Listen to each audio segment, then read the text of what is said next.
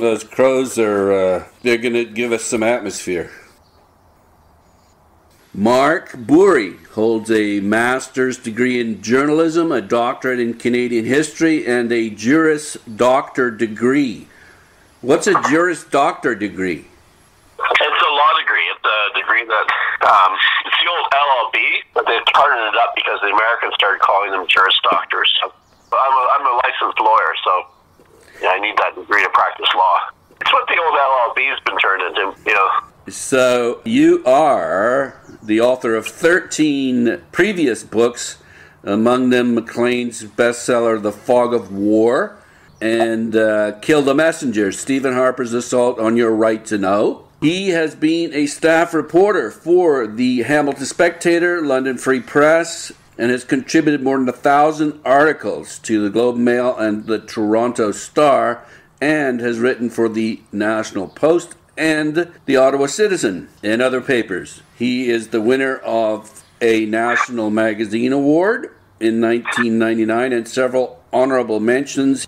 We are here today to talk about his biography of Pierre-Esprit Radisson, bushrunner, the 2020 winner of the RBC Taylor Prize. Welcome to the Bibliophile. Hey, thanks for having me. Turning to the acknowledgments at the back of the book, you mentioned a friend and editor, Janice Zaborny. Yeah, Janice is one of the best editors in Canada. She's an amazing person who has been working as a book editor for, well over 20 years now. She was the person who kept this project alive all the way through. This was originally proposed well over 15 years ago. She liked it, but she couldn't really get it through the publishing boards of the places that she worked at until she went to work for Biblioisis, which is a very innovative little publisher, a really nice, dynamic, Canadian-owned independent that is in the business of putting out really good books to sell to people. It's not a grant mill. It's not somebody's vanity project. It's a for-real publishing company owned by a person who knows books and enjoys them. So why is Janice so good? Because she can spot a good project. She's very smart.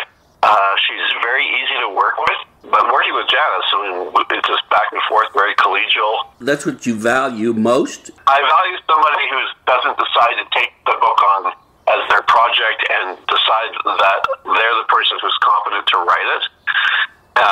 I want to work with editors who basically let me write my book and then do the necessary tweaks where I make small glitches and stuff. So if there's a structural problem that they catch, I'm always grateful. If there's a problem where I've used the same phrase, sometimes you get a little phrase stuck in your mind that sounds so good that you end up using it over a few pages. Janice and the editor I've had before that, Patrick Crean, Patrick Crean is a god in Canadian publishing. He really is. They both were so deft and so kind and professional. And then I've also worked with pretty good copy editors who go through and find incredible mistakes. Pierre Radisson was buried in St. Clement's Dane Church on the Strand in London. And for some reason, when I typed it, I typed St. Clair Dane and sent it off. Now, I don't know whether I had just seen a Stardust movie again or whatever with Claire Danes, but I just had that in my head and I typed it down. And when I got the copy edited manuscript back, I went, oh my God. Editors of all kinds, copy editors, structural editors, can really help cover up a lot of sins. There are books out there that have basically been written by their editors. I'm not talking about ghostwritten books. I'm talking about books that people wrote themselves, and then by the time the book came out, the editor had actually done a lot of rewriting and saved the project. And feel sorry for authors in that situation, whether they went in too deep over their head, or they just couldn't string the words together well, or sometimes the project just gets away from you. It just doesn't work. And I know of projects that have been fixed like that. I've seen a lot of other books be made in the course of my life, and it's an interesting process and very different for different kinds of books. Yeah. Like the process for a fiction book is considerably different because you are dealing with characters that can be changed, scenes that can be changed, plot that can be changed. We can't really mess with Radisson's plot line too much or the characters too much. It's a matter then of how much weight or space do you give certain things, certain aspects of this life. Yeah, you change your emphasis or you leave stuff out. That's basically it. Yeah, or you just stop. And most people who've written about Radisson tend to stop at the point where he joins the British, and they start the Hudson Bay Company, right? Without really digging deep into what happened there, yeah, and accepting a whole bunch of old textbook myths, like the idea that he went to the British because the French treated him so badly, which wasn't at all true. And then they just forget the rest of his life as if it didn't happen. Or that what happened after he went to England was really astounding, and he didn't just join the English and stay with them. He actually flipped back and forth a number of times and ended up stranded in the Caribbean. I definitely want to get into his life. I just want to talk a bit about the genesis of the book first. Well, getting back to what I was trying to say, I chose to really flesh out the other characters that he came across in England and put him into these times much more carefully than I think anybody else has ever done. Well, Samuel Pepys makes an appearance. Everybody makes an appearance. All the people you want to have dinner with in North America, Eastern North America, and in England, and actually in France too at the time, they all show up. And I don't think it would disappoint anybody who studies British history at this period or the history of France, Louis XIV on, to come across people like Colbert, come across Louis himself, come across D'Estrées, the admiral who sailed his fleet into the rocks. All of the people who are connected with the Restoration, Duke d'Albemarle, people like John Churchill, the Duke of Marlborough, Prince Rupert. He's an amazing character, he is. An amazing character, and there's a really good book written about him by Earl Spencer. We communicated with each other. That's one of the people I actually thank in the back of the book, because he wrote a biography of Rupert. He kind of screwed up the Radisson story a bit, but the Rupert story was a real eye-opener. And when he sent me a copy of that book and I read the thing through, I was like, oh my God, this guy's just a fabulous character. He's a mad scientist. He's so friggin' ferocious and ruthless. Got this intellectual side. He's an inventor, wasn't he? Yeah, what a person for a guy like Radisson to come up and meet, and not just meet him, but they worked on this project together with a lot of other people who had been through real adventures themselves. It's not surprising that they got along well together. They both were hugely adventurous, right? Right, and so was the king, a real swashbuckler himself, who'd seen some pretty hard times. He'd only been restored to the throne 6 years before, and he'd been basically a fugitive for years, or a refugee, hanging around, caging meals at the courts of his relatives. And it wasn't never a guarantee that he'd get back on the throne of England. And all these other people who are in the story, who are aristocrats, were former soldiers in the Civil War that was absolutely brutal. And that's one of the things I wanted to explain in the book, was that the portrayal of Europe that we get at the time of colonization is this sort of settled society coming over to exploit an unsettled society, which is the indigenous people. And my take on it is that the European society was in this incredible state of revolution, and the indigenous societies, which had been solid, were sort of knocked back on their own heels by collisions with this basic mess of a society in Europe. And each side was trying to figure out ways of exploiting that situation with considerable success sometimes, but also with really disastrous consequences. You compare Radisson to Forrest Gump. When he shows up in London, he shows up when the plague is hitting. He's there when the Great Fire hit. So he's on this Caribbean expedition with the French that cost them an entire naval fleet. He's in these courts, the court of Charles I of England, Charles II of England, and Louis XIV of France. Incredible characters, but he's also in New France. People don't realize, I don't think, at the very beginning, actually the first 100 years of New France, how very tenuous that colony was. It was like a little company town. There wasn't a lot of farming. It wasn't an agricultural society at all. It was a bunch of people holed up in small communities, trading inland, with most of the work being done by indigenous people. And Radisson is there where there's only a few hundred people of the entire colony. And there are times when, especially in 1660, when Radisson is coming back with his furs from his trip to the Lake Superior country, a serious consideration among the French to either pull out of New France, just walk away from it, or sell it to the British or the Dutch or somebody. And that sort of thing happened all the time. Actually, these colonies did trade and change hands. The Danes sold their colony in New Jersey Swedes, pardon me. The Dutch gave up their colony in New York and New Jersey to the Brits as part of a deal. Well, and Louisiana, of course, was sold too. That was a bit later on, but still. That was later on, but yeah, and the Spanish were given and gave up colonies in North America and settlements. The French had tried to settle down in Florida. These things were always in place, so we think, well, they would never have walked away from Quebec and Montreal, but they would have. They were little hole-in-the-wall villages, and all they were doing was collecting felt for the hat trade. It's a pretty marginal thing. It's only later in the 1600s when the French government starts to get them growing hemp and timber for ships that the colony has any sort of military strategic value whatsoever. It's mostly there for the fur trade and to be a pain in the ass to anybody else in the area. Just let's get back to Janice for a minute. You value the fact that she doesn't really take over the project. You value the fact that she lets you write the book. Were there any examples in this book where she worked on the structure for you or came up with some suggestions that you thought really were very helpful? Structure, no. Lots of suggestions. You know, it's been 3 years since I was actually writing it. So, yeah. Boy, not offhand. You know, a lot of times it's like me running something by her and saying, "Does this work?" I remember at one point there was a lot of pressure from Janice to sort of get more about Radisson's Quebec childhood. So this is, I take it most people who listen to this haven't read the book. So Radisson is actually dumped in North America when he's a tween, probably around 13 or so, or 14. And we don't know for sure anything about him except that it's possible that he was born in Avignon, but he might have been born in Paris. And we know that he could read and write. And we know that he really didn't have much of a bond with his parents. None at all. That whatever happened with the parents did not leave him homesick for them. Because he's back in France. Let me do the math here. I always end up having to do this. He's back in France about 3 years after he's shipped out, and he doesn't even try to go see them.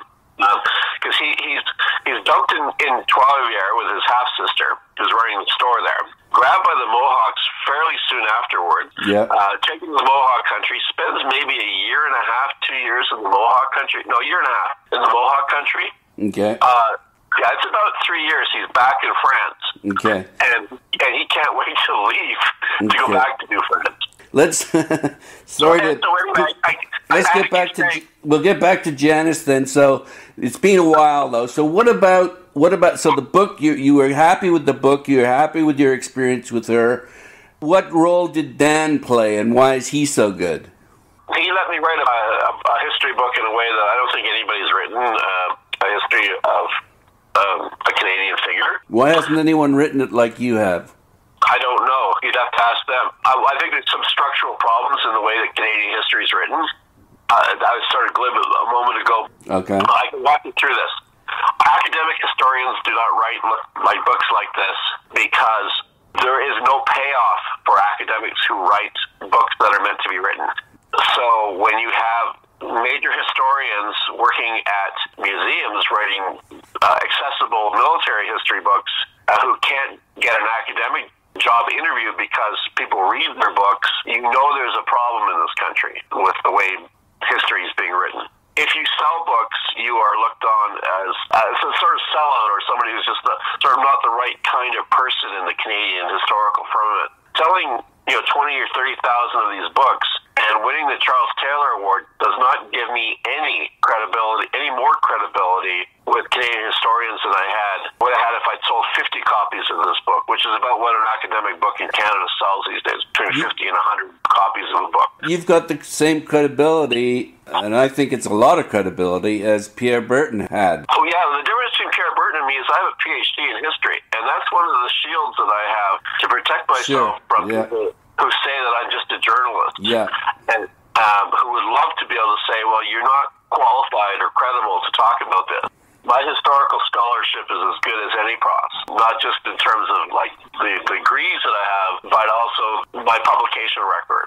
Well, I think a lot of it is about a lack of respect on the part of the academics for anyone who isn't an academic. I think there's a lot of disrespect on readers in general. There's this idea that history is something that belongs to academia. I heard John Ralston Saul talk about this one time, and it really hit home, was that the history of Canada is not the property of the faculties of history in universities. It's the property of the people of Canada. And the people of Canada pay academic historians to be the custodians of this history, not the gatekeepers of it, not the deciders of what is history and what is not history. And I do take that to heart when I write something about someone like Radisson. I know that I have this responsibility, not just to the person I'm writing about, but to my readers and to people in general, to make sure that the history I write is accurate and I'm not just making stuff up for some sort of political reason or to fit some kind of, temporary zeitgeist. You've got to respect the facts, but you also have to respect what entertainment is. That's part of it, but you don't have to write in language that excludes the reader. There's a lot of attempts by social scientists now and humanities writers to develop scientific-style jargon that excludes the very people who history is meant to educate, which is the mass of the people, not just the historians. The other thing, too, is, as you say, it's like you have to write in such a way as to hold the attention of the reader, number one, but number two, the academics don't have this necessity of selling the books, do they? Actually, it's better for them if they don't sell the books. The thing is to get the book published, to shoehorn historical facts and historical topics into modern, what they would call timely things, which are often quite not timely, I've found, and to fit agendas of today. And there are agendas on the left and agendas on the right. Sometimes there's the agenda of the university itself. So are you at war with academia? No, I just don't care about academia anymore. I've done it. I've been in it. Spent an awful lot of time as a graduate student and as a law student. Seen an awful lot of it up close. I've taught. I'm not at war with it because it's not important. The things I would go to war with would be someone who would write a book saying, racist crap about the people who Radisson lived with in the indigenous communities, or who gets criticized in the book, and whose arguments I take on. I'm not taking on the arguments of some, leather-patched elbowed guy who's joining on in a lecture hall in Peterborough, Ontario, at some university that nobody ever heard of. I'm taking on people like Flanagan and Conrad Black, who say that First Nations were nations, and Indians, with air quotes, were people who just basically grubbed around, barely surviving until white people came along and told them how to live properly. That's the stuff that I want to tackle, not get into some windy argument in an academic journal that nobody reads, and the only reason anybody writes for it is to get another line on a CV. Yeah, I think it's quite clear that you believe that the indigenous people at the time had sophisticated culture.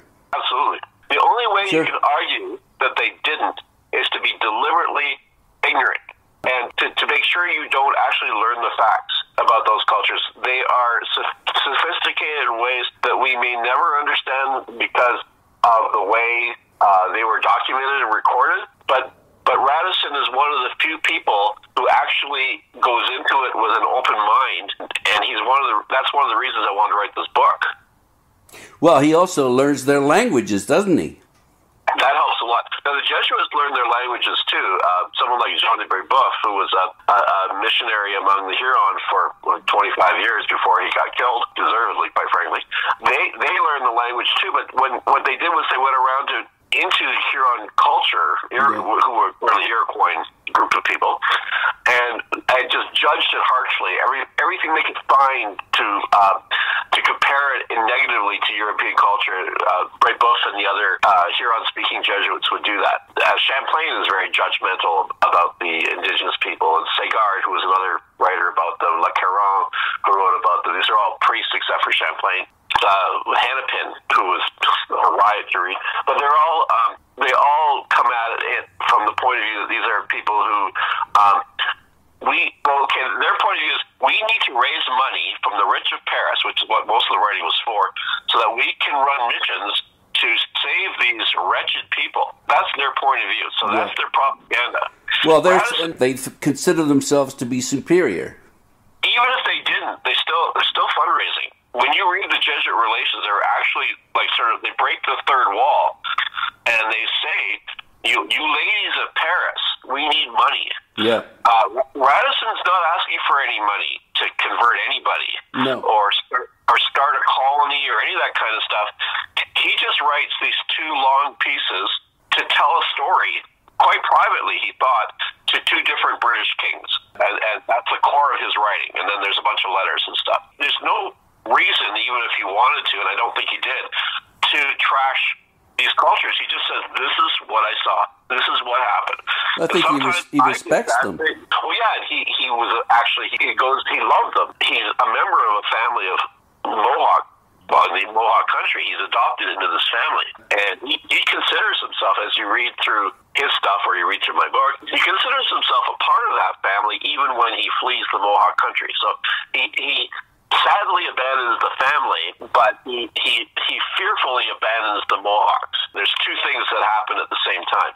Later on, he comes across Mohawks who know his family, and he asks about the family. He gives stuff to bring back to his mother and his father, and those are the only people he ever describes as mother and father in any of his writings, by the way. And he's part of a clan, and he maintains that clan membership all the way through his life. He pulls that out when he's in the Lake Superior country and when he's up on the shore of Hudson Bay. These are all really important to him, and not just as tools of a trade. I think that's one of the few times that he felt any belonging.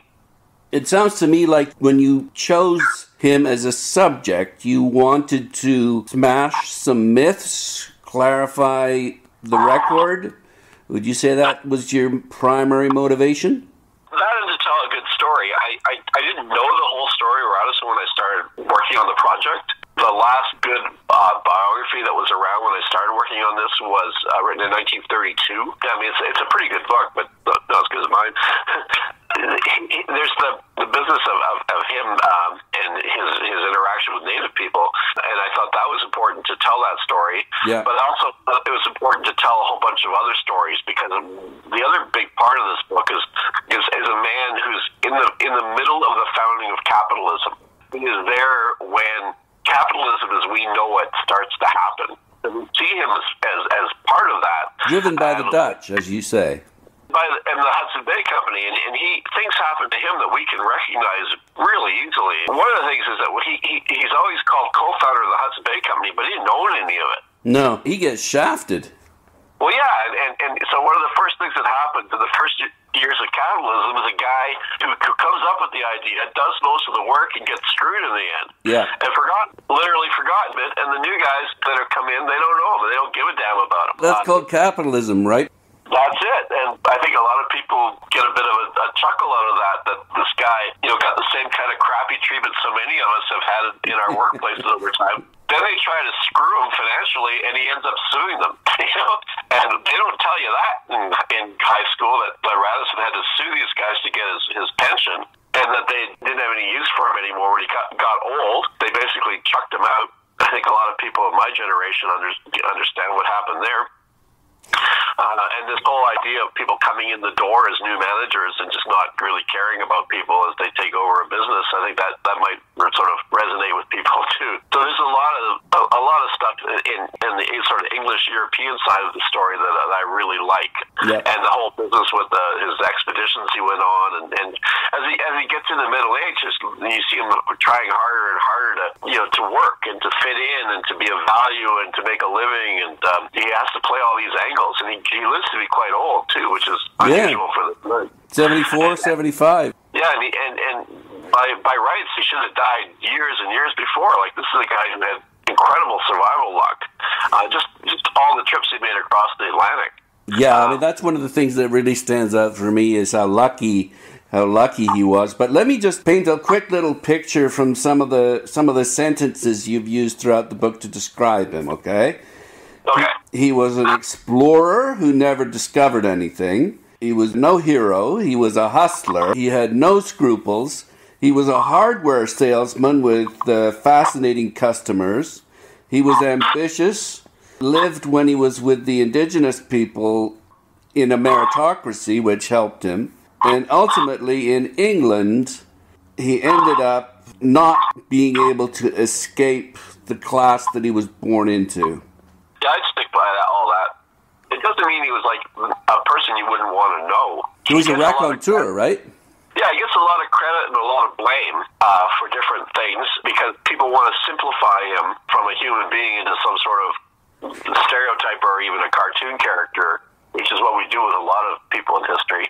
He's somebody who doesn't just have one story. He bounces around. He gets knocked down. He gets back up. The tenacity of this guy is one of the things that's very, very appealing. He just won't quit. Yeah, a lot of times people just say, screw it, I'm not doing this anymore. I'm going to go get a job. You know, I have a little money now. Maybe I'll go get a farm or something, which there were times when he could have done that. He could read and write. There was lots and lots of work for people who could read and write. You know, and he just kept on doing these adventures instead. It took a lot of juice to keep this guy going. He needed the adrenaline, you think? Yeah, it certainly would have been easy to have missed out on all of the things that he got himself into. I mean, there were times that external forces, like being grabbed by pirates off the coast of Africa and stuff, and he didn't have any choice in that. But there were times when he could just stop. He would have lots of good reason to just say, well, okay, I've done this stuff. I had this adventurous life. I think I'll open a coffee house or Yeah, but Mark, he was also a cannibal and a murderer. Yeah, well, most people were at that time. You know that a mob ate the Dutch prime minister about the same time that Radisson was around. So we just have different views on things like cannibalism and homicide. He was a killer at a time when everybody was killing everybody.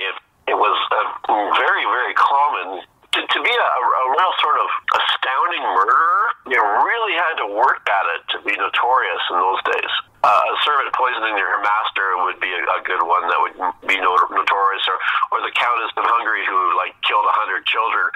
But a guy like Radisson, I mean, he did kill people, but usually in war he murdered a dog. That really bothered me. He ate people. Once he ate somebody. He ate the dog too. He ate every speck of that dog. Every speck. There was not a speck of that dog went to waste. He ate the bark before it was over. Did he eat the hair of the dog as well?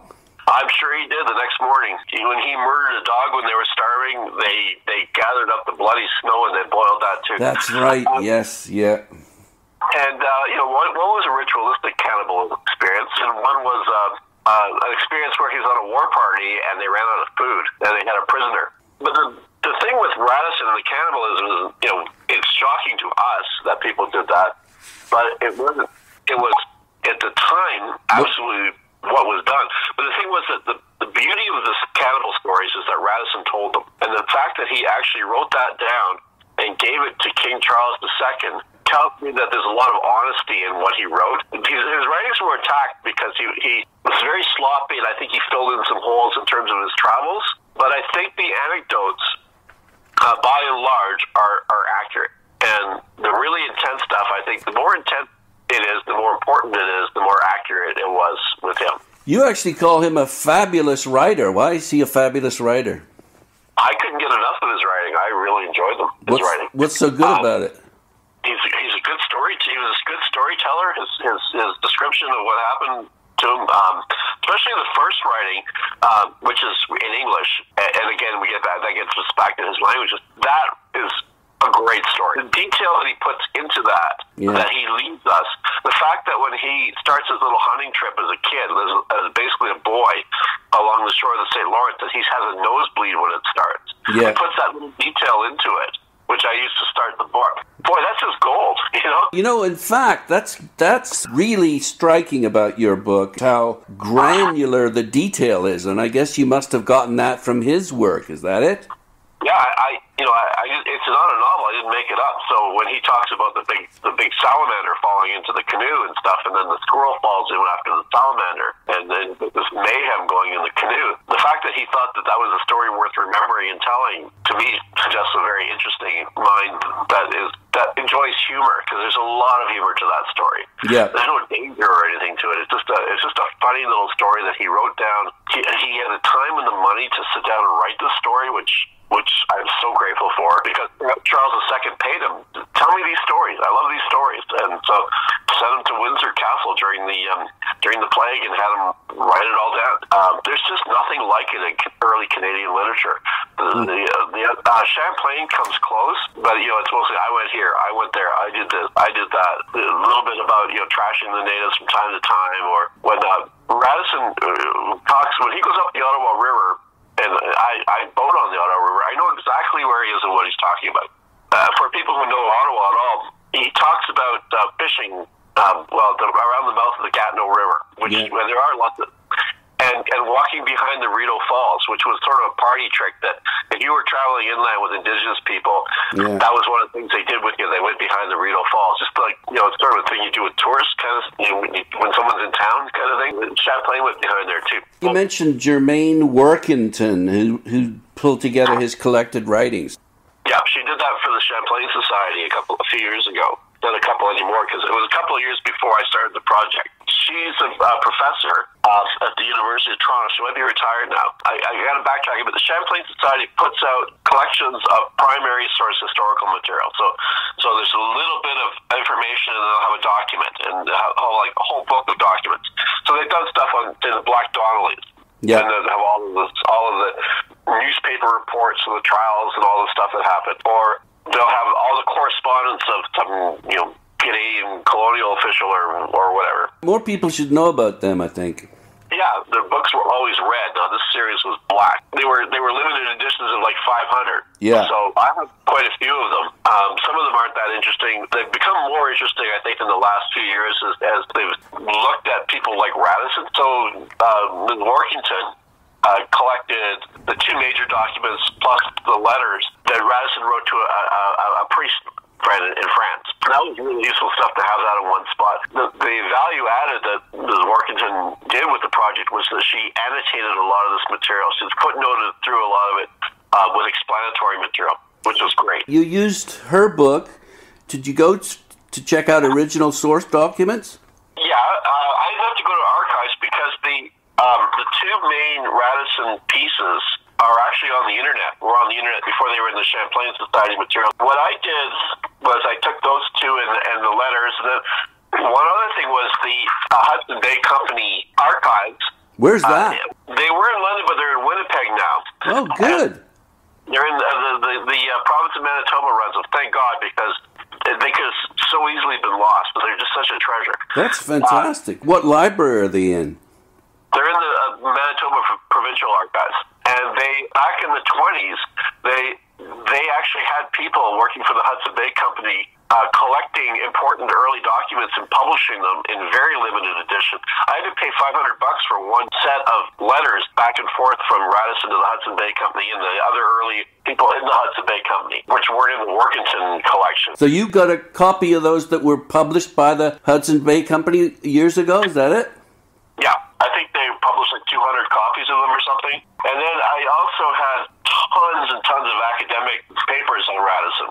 Radisson has these sort of ups and downs in terms of interest to scholars. So there was a period in the late 1800s when they found the first Radisson writing. They were lost for a long, long time. So when that came out, that was about the time that the sort of Minneapolis area and Minnesota in general was being settled, when farms were opening up and Minneapolis was being built. The 1880s, right? Yeah. And so Radisson's story comes along at a very fortuitous time because they're casting around for a founder. And this lands on Radisson's shoulders, even though he got into Minnesota, but barely. So he ends up as sort of the founder of Minnesota. And there were all of these amateur and professional historians of the time writing about Radisson. Grace Newt is one of them, right?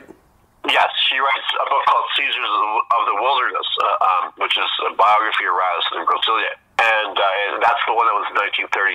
That was the book that I was talking about, which is a pretty good biography of him and is impossible to get now, especially first edition. I think it's about $400 for one of those suckers, if you can find one. But there were other scholars, and they would get into the discussions of, did he go to the Mississippi? Did he make 2 trips or just 1 trip? That sort of stuff was sort of all over the historical record, publishing record. There were pieces by Canadian scholars about Adam Dollard, who has a sort of cameo appearance in this thing, but is really pivotal, actually, to the history of Canada and the history of Radisson, because he's the guy who fought, well, I think he attacked the Iroquois at the Long Sault in north of Ottawa, and was killed. And Radisson through right afterwards, or soon afterwards. And this closed the fur trade on the Ottawa River for years. And that's why Radisson went to work for the English, not because of the way the French treated him. But there's a lot of discussion about Dollard, who he was, what he was doing, where his fort was. And a lot of people would like to think it was in Quebec, but it's pretty obvious proof that it was actually on the Ontario side of the Ottawa River, which back in those days, there was no such concept anyway. It was basically the Algonquin territory. You called the Ottawa River the superhighway of the 1600s. Yeah, that was the way inland. You didn't go down the St. Lawrence through Lake Ontario and the Great Lakes to go out west. You went up the Ottawa River to basically where Mattawa is in Ontario, up the Mattawa River to Lake Nipissing, down the French River from Nipissing to Georgian Bay, and then you were on your way out west. Shaved off many miles of travel that way.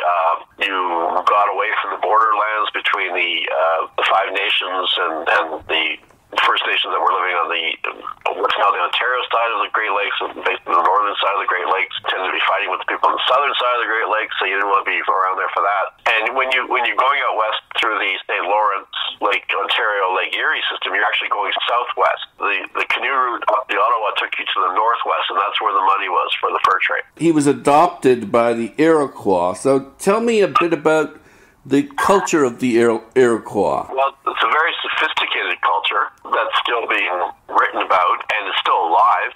It's not a dead culture. It's a very adaptive culture and an extremely entrepreneurial and thoughtful group of people.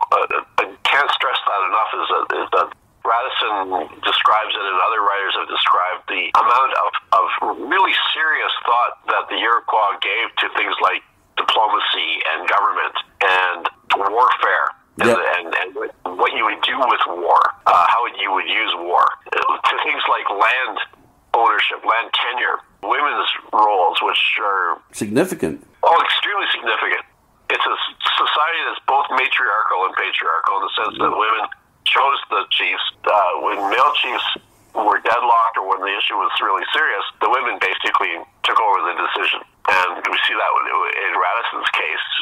We see the role of his mother, his adoptive mother in his life. Yeah. She's the one who's pulling the strings.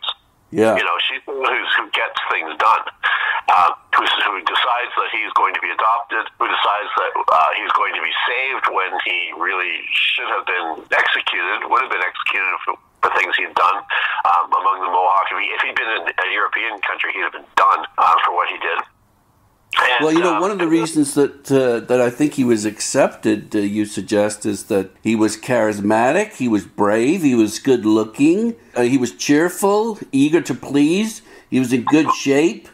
Iroquois people believe that people who didn't learn their language quickly were just basically stupid and had no use for them. The fact that he had this God-given talent for languages is a real lifesaver for him. As you say, he embraced danger and loved adventure. I think most people would have just curled up and started crying for their mother. It's really emblematic of that when he's with them. He's only been with the Iroquois for a few hours, and he starts paddling the canoe that he's a prisoner in. He works so hard paddling that they show him how to do a better canoe stroke so that he's not working too hard.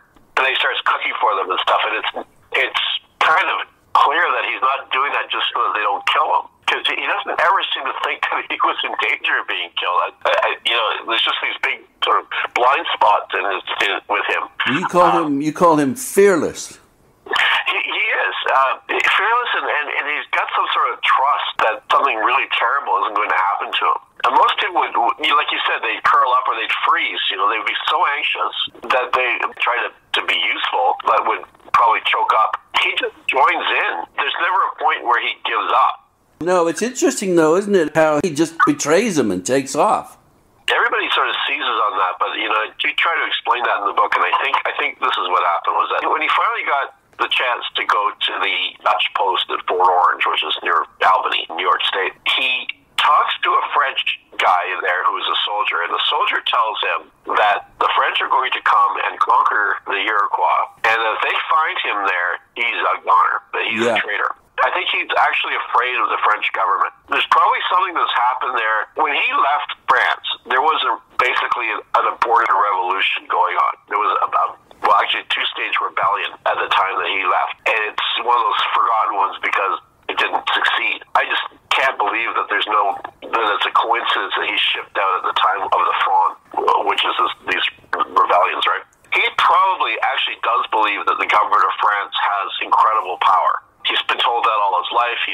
kinds of danger and death among the French.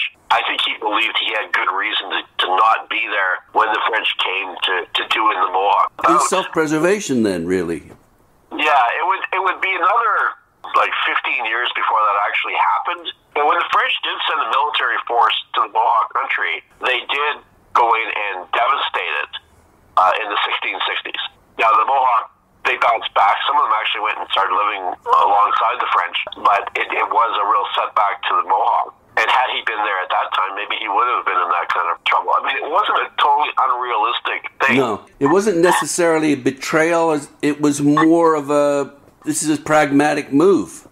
Yeah, it was, in his mind, an attempt to save his own life. And it's the reason that he gives for leaving. And there's so many other reasons that he could have given that would have flown just as well with the people reading his stuff. If he said, I don't want to live among these people, I want to live among my own people, I didn't like the food, which is often a complaint of his everywhere he went. It's a lovely remark. You say that his whole life is sort of defined by a search for good food, right?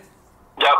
I mean, he could have said all that kind of stuff about the Iroquois. Nobody would have batted an eye. But his reason he gives is, I didn't want to be seen as a traitor if the French ever came.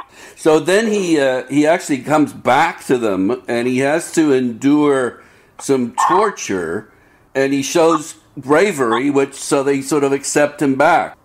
Yeah, I think the deal was already done that he was going to be accepted, but they were just going to teach him a lesson. The mother, again, that's the role she plays, is she's behind the scenes when he screws up big time, and she saves him using concepts of Iroquois law that are fantastic but alien to us. The Iroquois system for dealing with serious crime was to pay restitution from one large family group to another, and an awful lot, not like a little gift or something. We're talking like serious wealth, and I'm positive this is what happened with Radisson. One of the things that you remark on in the Iroquois society, which I really didn't know and was impressed with, is how they valued public generosity and despised miserliness. Absolutely. And still does, I think, among the Iroquois people I know. Speaking of torture, you suggest that this torture rite is the core of anti-Iroquois propaganda.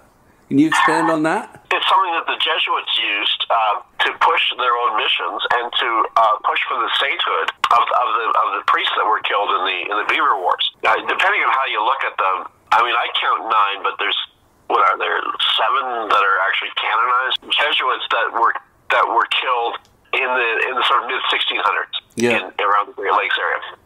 The Catholic faith of the time and still is that the garden of the church is watered with the blood of martyrs. People who are martyred for their faith are people who are definite candidates for sainthood. So there were only 2 of the Jesuits that were actually tortured to death, but these people were really special. The torture itself was inflicted as an attack on the Catholic faith.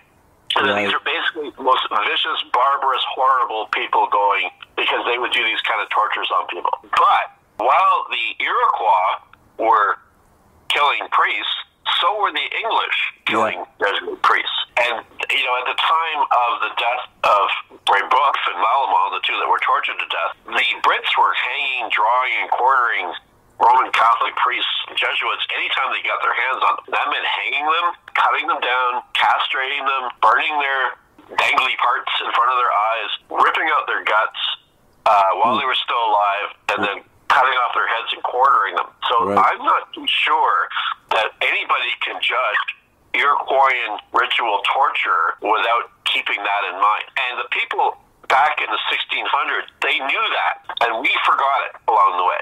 So that's one of the reasons you wrote the book. One of the reasons I wrote the book was Canadian history and the history of Indigenous people and the history of interaction of European and Indigenous people has been written by Canadian historians in a silo where we only talk about what went on here. And by placing Radisson in the world of the European and the world of the Indigenous and in the world of Europe and in the world of America, then we can understand what the forces were that were going on in the early colonization period, the trade period, which are two different things, which I try to make out very clearly in the book. The Radisson was not a colonizer. He was not in the business of starting a colony in North America. But how all of this stuff was going on at a time when the indigenous people had been backfooted by all the epidemics and the zoonotic diseases brought over, and Europe was being torn apart in religious wars. When all of this settles out, we begin to see the development of colonial Canada. Well, speaking of commerce, at this point then he teams up with his brother-in-law, Groseilliers. Here's how you paint him. He was stubborn, greedy, ruthless, sneaky, treacherous, no social skills or political instincts. Plus he abandoned his wife and kids. What did he have? You know, you spend a lot of time with somebody in the bush. I think he was really good in the bush.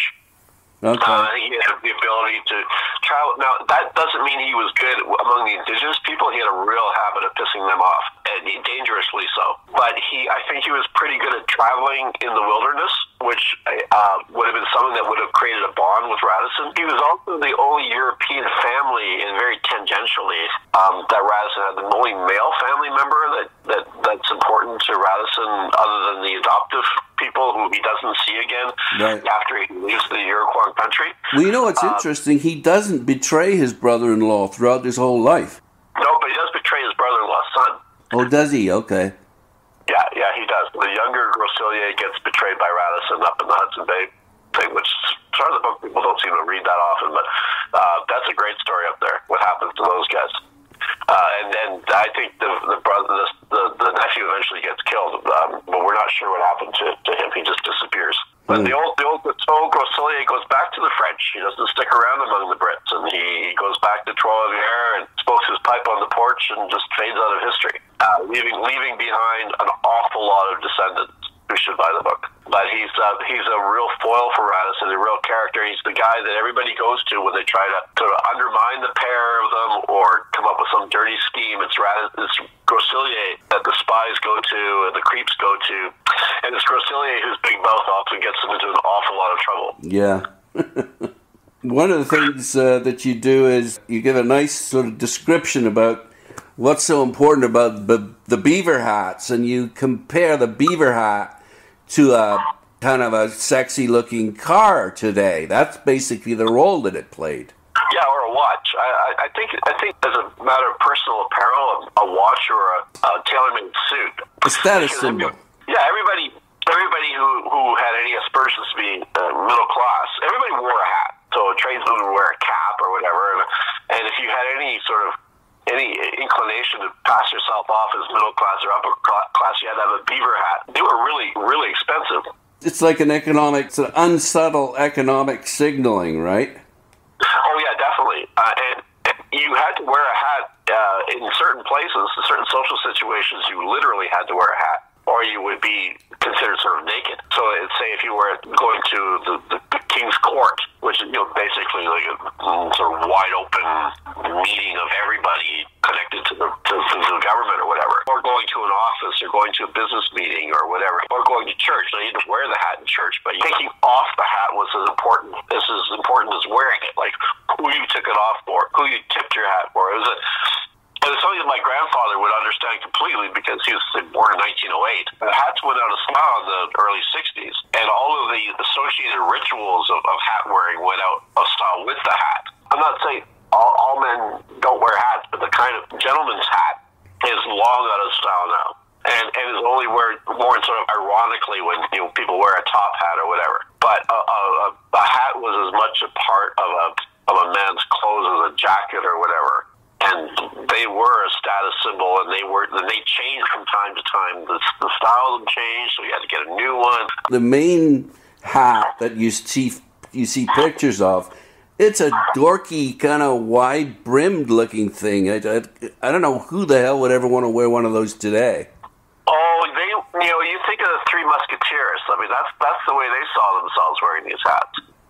Swashbuckling, wide-brimmed hat. Maybe with a feather or whatever, or a band. They get more formal, where they're sort of cone-shaped with a smaller brim, and they're sort of more prissy looking, the kind of thing that a Protestant minister would wear, or a Puritan would wear, or whatever. But they were originally meant to look really sexy. The Swedes brought them from the east during the 30 Years' War, and they looked damn sharp. And Okay. And they've changed over time, and there was no other substitute for that felt. There was no way to make a really good hat like that without using beaver felt. That's right, because it allowed for that wide brim, right? Yeah, you could make a cheap knockoff on a rabbit, but it would fall apart. Eventually they got better at making rabbit. Once they started getting good at making rabbit, they stopped making the hat. The thing that's amazing, really, is that this was a fashion accessory, and yet it was a gigantic industry for Canada. It was such a huge boon, wasn't it? Yeah, well, because beavers became very expensive. There was a real shortage of them. There was a lot of money in this business. I figure one of those hats, probably in today's money, would set you back maybe $5,000, maybe more. $5,000 for a hat. Yeah. Holy shit. So when you talk about that kind of money, money's money. Money always does what money does, and when money gets around, people start doing stuff for it. Yeah. And so they'll go into the bush and risk their lives for lots and lots of money. People like Radisson and the young men that were employed by Champlain, like Etienne Brulé, they made a ton of money, and they blew a ton of money. You make the observation that he comes out from one of his first big trading expeditions with 140,000 pounds of beaver pelt. Yeah, I don't know how they spent that much money that they got off that. That's huge. The governor of Quebec taxed a lot of it. They always say that's why he left the French. But then I found out that he went to France, appealed it, and got all the money back. So that's not why they left. But Brasilia had this swarm of people around him, right, like a crew, that he was paying all this money to. They literally couldn't get rid of that cash fast enough. They managed to blow it in a couple of years. But you don't know what they spent it on. I think they spent it on everything they could spend it on. Everything except stuff that would last, it seems. And it was that easy come, easy go kind of money that really made these adventurers tick. And they weren't the only ones who made big piles of dough like that. So you have these guys doing that in Canada. Then when they ship the furs, they don't go to Europe. Well, they go to Russia. The process for getting the lint off the beavers, they don't do this in France or England. Only the Russians do it. Then they ship the lint to Europe, where they make it into hats. So you can imagine all these hands, the stuff goes all these middlemen, Somebody prepares it. Probably the trapper, who's often a woman, will prepare the pelt too. Then it's brought down all the way from the middle of the continent. This is before they start sailing into Hudson Bay, which is the brilliance of the Hudson Bay Company. Loaded on a ship, sent to Russia, then loaded, then back to Europe. Somebody makes it into felt. Somebody else, a tailor, makes it into a hat, and then the retailer sells it. Well, I mean, we're talking huge markups and money flowing all through the system to everybody who's involved, right down to the people who are making the axes and the knives and the fish hooks and stuff that are being traded to the indigenous people. Fascinating business. It really is, and you give a good description, very detailed description of how it works, and I love the fact you talk about in the wintertime it's easier to get these pelts because they just go and crack open these beaver lodges. Yeah, haul them out. Yeah, they leave the younger ones. The Cree would leave the younger ones because they had a pretty good sense of conservation and restocking. But I think when they got short, most of the people who trapped them would just go for all of them because it was more the cash. The indigenous people, it wasn't really cash straight up, but it was bartered goods.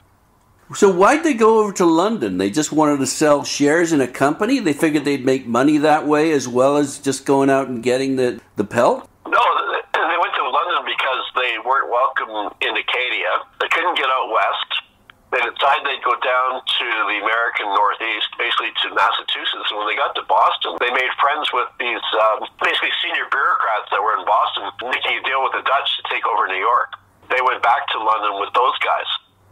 So they spent the winter talking with these guys about what Radisson knew of New York, because they're trying to get a value of it, whether or not it was worth buying from the Dutch. This is the state of New York, not New York City. I don't understand. Buying what? Well, the Dutch owned the entire state of New York and New Jersey. And these British commissioners were in Boston to negotiate with the Dutch to take over that colony. What's that got to do with our guy going over to London to try to set up the Hudson Bay Company? Well, if you read the book, you'd see that when he was in Boston... I did read the book. Okay. Well, he goes to Boston at the same time those guys are there. Yeah. And he meets them. One of those guys, who's a commissioner, is shunned by Boston society because he's hooked up with a married woman.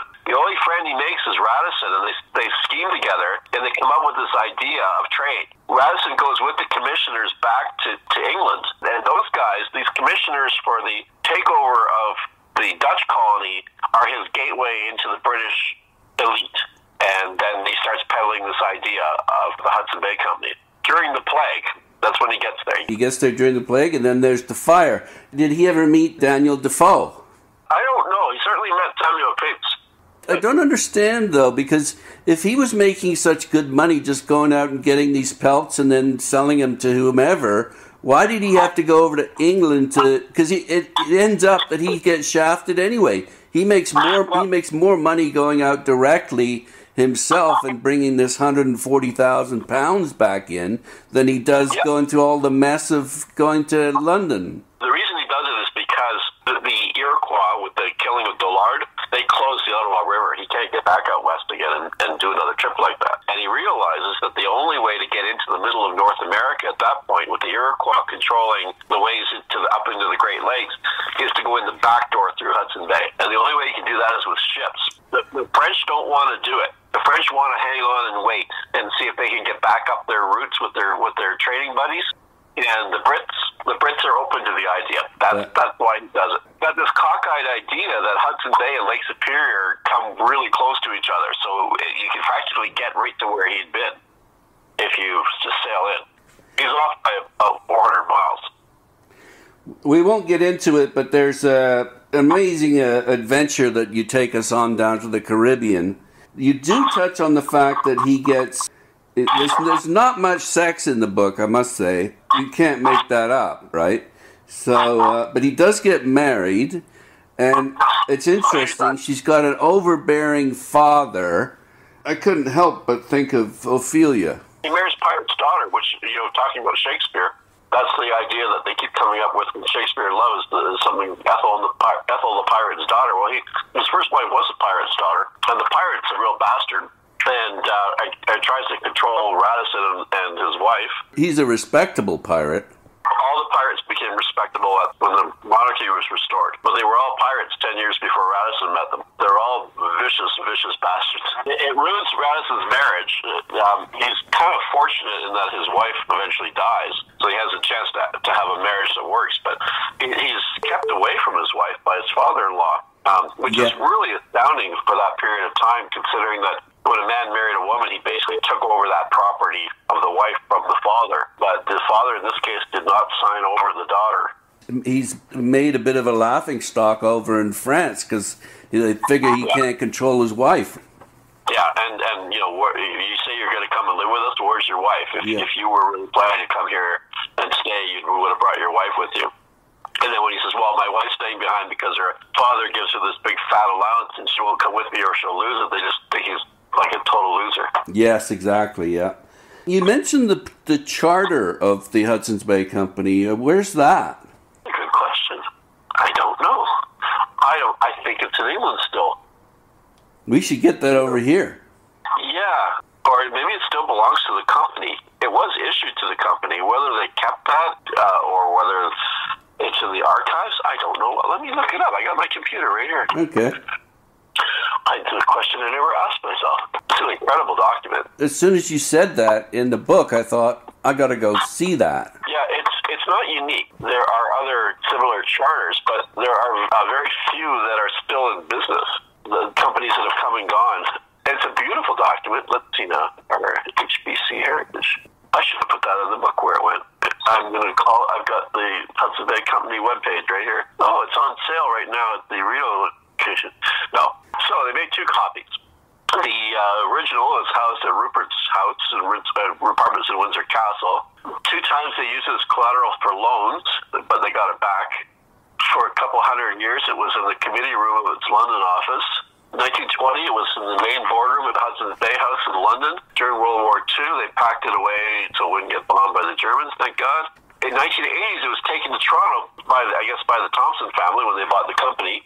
Okay. Sealed under glass in the company's boardroom, and it's in the HBC corporate head office in Toronto. Excellent. So we can go check it out. Yes, we can. It doesn't say we can go check it out. It does not say you're invited to come see it. Now, they said they made 2 copies. I don't know what happened to the other one. But the real first copy is the one that they have. Got the big seal on it. Okay, so that's bringing us back to the present. And the present is not a happy place for the Hudson's Bay Company because it's owned by a freaking American hedge fund. Yeah, its days are numbered. So what's your take on the fact that the Canadian government and Canadian people didn't seem to give a shit when it was sold to an American company? This is one of the longest living companies in the world, and it's Canadian, and no one seemed to care. Well, what's the government going to do about that? Make them find a Canadian buyer when everybody in the world is dumping department stores in the teeth of Walmart and Target and Amazon and stuff? It's too bad. It's too bad that the Thompson family sold it, but the government of Canada can't go into the department store business. It shouldn't go into the department store business. It's just a bitch, but all these companies have gone. There may be something that survives from it. Yeah. There may be something that... Well, we've got the archives, as you say. The archives are in Winnipeg. That's a good thing. Yeah, that's the score. And that's the thing that we would have had to go after if they had taken that stuff to the States with them. That the government of Canada really would have had to say, look, this is a cultural treasure and we need it. Definitely if the Hudson Bay Company goes completely mams up and out of business, we want that charter. And we may have to pay for it. That's their property. I don't think we'd be able to expropriate it even if we wanted to because they're in the States and they can just tell us to no, we're not going to do it. Yeah. But yeah, we might have got off easy. I don't know what archives we've lost over the years in terms of one of the big archival losses was in 1916 when a lot of the documents of the French regime, which were stored in the Parliament building, burnt, right? Yeah, terrible thing that lost. No copies made. Yeah. No transcripts made. Just like the sloppy, lousy record keeping that we've had in this country until like the 1920s, 1930s when Doty took over as Dominion archivist. Canadian hero, he is. Yeah, and I'm writing a biography of somebody who was involved in the Canadian corporate world in the 1930s, 1940s, early 50s. There's less documentation of him than there is of Radisson because the corporations involved didn't bother to keep anything, and the family involved, well, there was a spat, let's put it that way, and the records were destroyed. That's so often the case with corporations and families. There are spats. Yeah, I'm writing about newspapers, and newspapers are terrible at keeping records. Absolutely grim. Kind of ironic, isn't it? It's terribly ironic, yeah. And they have no interest at all in their own history to speak of. I'm not every newspaper, but by and large, and these companies have changed hands so many times that there's no real emotional connection to the original product. Yeah. They sell the same paper, say the Globe and Mail, but the Globe and Mail's changed hands 4 times. Since it was founded as the Globe and Mail, and before that, it changed. The Globe and the Mail and Empire changed hands umpteen times before that. So we are not good in this country with keeping records at all. Yeah. And it's part of the Canadian cheapness when it comes to history. We like to talk about our history. We won't spend a dime on it. Well, that goes for the Canadian general public who's too cheap to buy first editions, and it's also the government, and it is big business. Business doesn't support the history and the arts in Canada like they do in the States. No, there's a big problem with businesses not showing much use for that stuff. Governments are constantly worried that if they spend money on something that the media would consider a frill, they're going to be pegged as wasteful, and we got to balance the books and blah blah blah. But they don't realize the value. There's actual financial value in history. I mean, who would go to England without its history, right? Who would go to Rome without its history? We go to these places and we want to see the things we've heard of. New York City, you walk through Manhattan and you just come from one thing to another you've heard of. And Canada, we're blank. You can go through a town or whatever, you might see a plaque. But we don't value the history of our own country. We treat our own history as if it's sort of second-rate, the way we treat Canadian movies or Canadian music. Maybe not as much as we used to with Canadian music. It's part of our national insecurity and our inherent cheapness and this belief by many Canadians that we're sort of living in the attic of the United States, and that really the stuff that's for real is there. The history never happened here. Yeah, and yet your book here is proof that a ton of fascinating history is taking place here. Yeah, and I'm not the only person who writes books like that, but it's not the trend these days. There's a very anti-intellectual trend, and people want to know about emotion, and they don't want to know about fact. Don't want to let you go before talking just briefly. The book won the RBC Taylor Prize, and there is no longer an RBC Taylor Prize. Why is that? Well, the person who developed the prize was Noreen Taylor, who did it as a tribute to her husband, Charles. Fascinating man, a great thinker, a great journalist. He was the son of E.P. Taylor, who was one of Canada's major industrialists. Yeah. So there was some money there to work with. Charles passed away, and Noreen, she wanted to mark that. She worked on this for 20 years. So basically, she gave up an awful lot of the most active years of middle age, and I'm not going to call her old because I don't know how old she is, but I still think she's younger than me. I feel like she is. She's an incredibly dynamic person. She has this huge group of friends. Okay, I understand that she needs to move on. I understand that, but why couldn't the bank just work with her to find someone else to run it? You'll have to ask the bank. I didn't ask the bank people that. I understood from talking with her why she didn't want to do it anymore. That's legitimate. I just wonder why they closed it down. I don't know. She felt pushed around, I think, in some ways. If you look at this prize, this was the only prize of the three big nonfiction prizes. The GG, the Writers' Trust, and the Charles Taylor Award were the three big nonfiction prizes. And the Governor General's Award and the Writers' Trust Award were almost all memoirs. This was the only prize where the finalists were all researched pieces of nonfiction. Exactly, yeah. We weren't writing about ourselves. Yep. I think there was considerable pressure to make it a prize like the other ones where it was all going to be memoirs. And I don't think that people all wanted to do that. But that's just my own sort of observance of it. Okay. I think that the trend towards seeing literary nonfiction as only being writing about yourself is wrong, flat out wrong. It's a disservice to Canadian readers.